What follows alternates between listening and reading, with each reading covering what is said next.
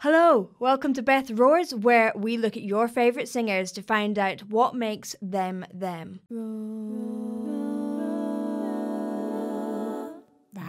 Before we start, you can find me on Facebook, Twitter and Instagram. My handle is @BethRoars, and at the moment I'm holding loads of votes on my Instagram so you guys can vote on who I react to.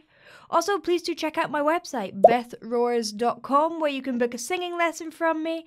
And last but not least, please do head over to my Patreon, which is patreon.com/BethRoars, where you guys can get some more exclusive content and get early access to my podcast, which has some really exciting guests. It's called Good Job. It's going to be on like Spotify, iTunes, all the usual places where people listen to podcasts, really. So do check it out. It starts on the 3rd of June.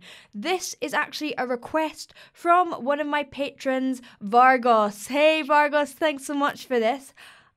I don't know them. It's a Hungarian singer, and I'm not up on my Hungarian singers, so I'm quite excited about this one. Ooh, a whole orchestra. Amazing. I love orchestras. And I love his photo. It's so hearty. I love it.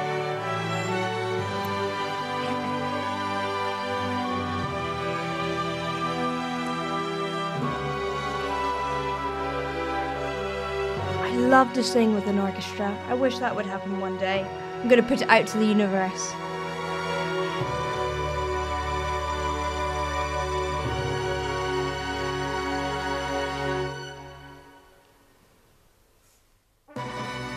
I'm on tenterhooks.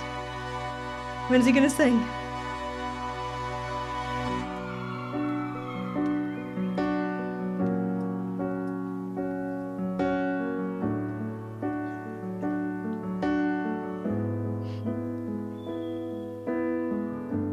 There's so much power in this intro, just like chilling on stage.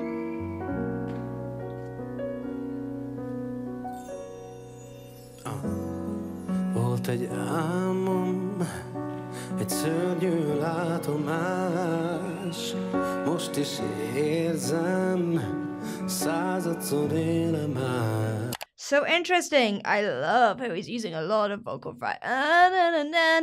It's very here. So vocal fry is this sound, like the grudge. Some people call it creak.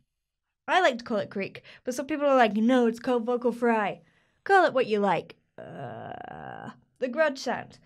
I love how he's in that space. It's very Enrique Iglesias. Iglesias? I never know how to say his name.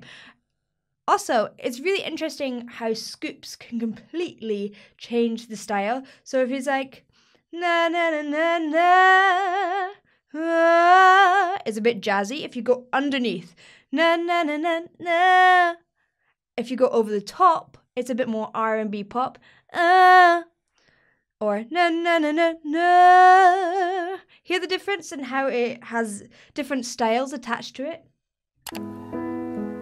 Nem értem miért, tényleg nem értem, miért nem lépem át.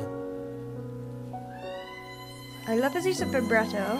Hidd el, or not vibrato. Láttam a háborút, csillagok égtek el, és mindenre sötétség borult. Eltiport imák, megtört, megölt tőlem, és maradt csak nyomán. His riffs are so slick. There's like, every single note can be heard, and obviously I don't speak the language, but the diction sounds pretty strong. Everything's just got complete clarity. There's nothing sliding about. You can hear everything with detail. Hey! Oh, I like that distortion. Quite rocky.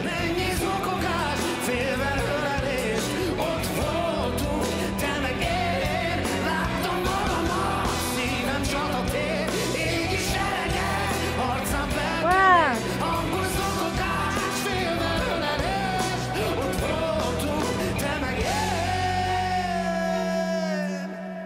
it's really interesting how he is using nuances, like this distortion, this kind of 80s style rock distortion that is so different. Than the whole vibe is kind of R&B, and then he's got this distortion. I love this mix, and I love the chords, which sounds quite folky.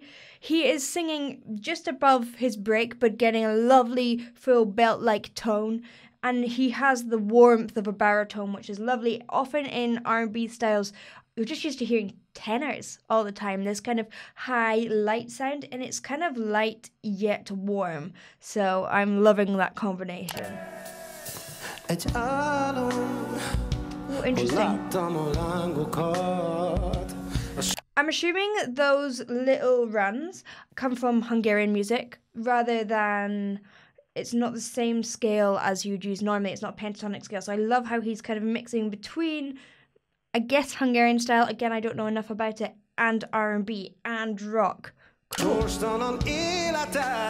I mean, that's like a classic R&B riff.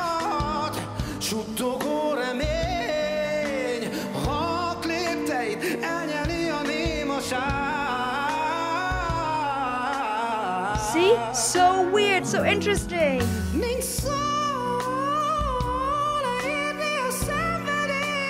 Oh, beautiful falsetto.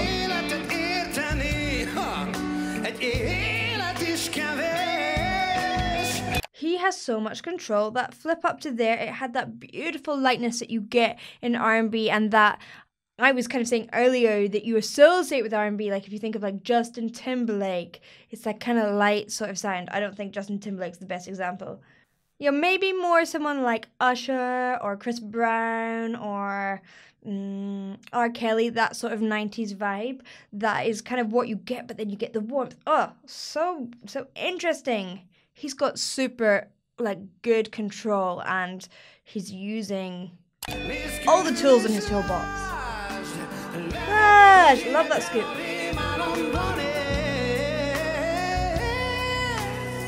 Yeah, the scoop off the end.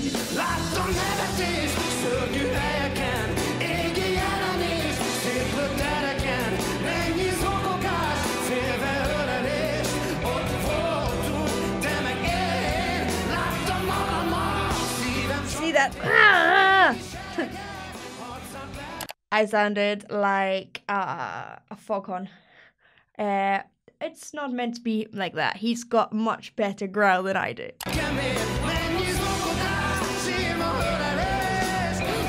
So painful sounding. As in emotionally painful, not on my ears. Sounds lovely on my ears.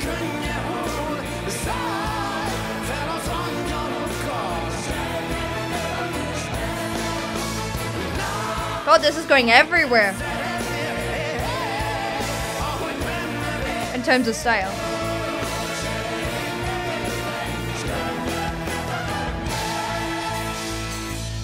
That was like choral. There's baroque. There's gospel elements. There's symphonic metal elements.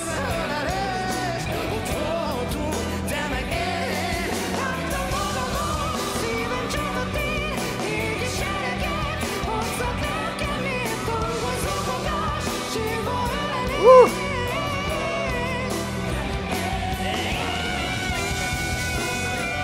Woohoo!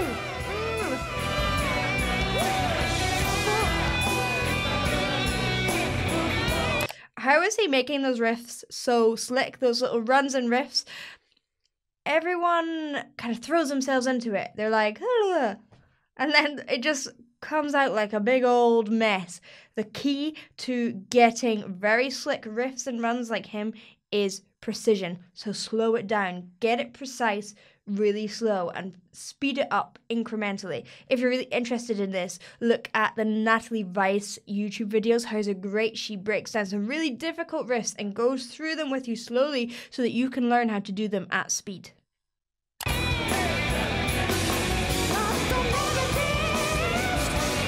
Oh, so strong.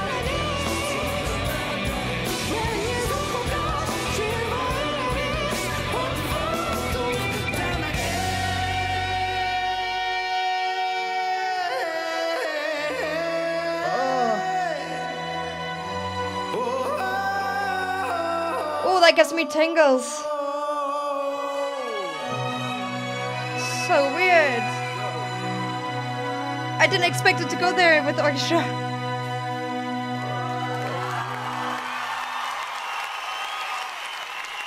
Wow. I'm kind of thinking about how he did that how he kind of scoops into it, and it sounds like it's about to break, like it's like he's wailing, and it gave me tingles. Like, again, I have no idea what it's about. I think war or something from the pictures behind. It had everything in it. That, wow. Thank you for watching. I hope you enjoyed. If you did, please do like and subscribe, and I'll see you in the next one. Bye.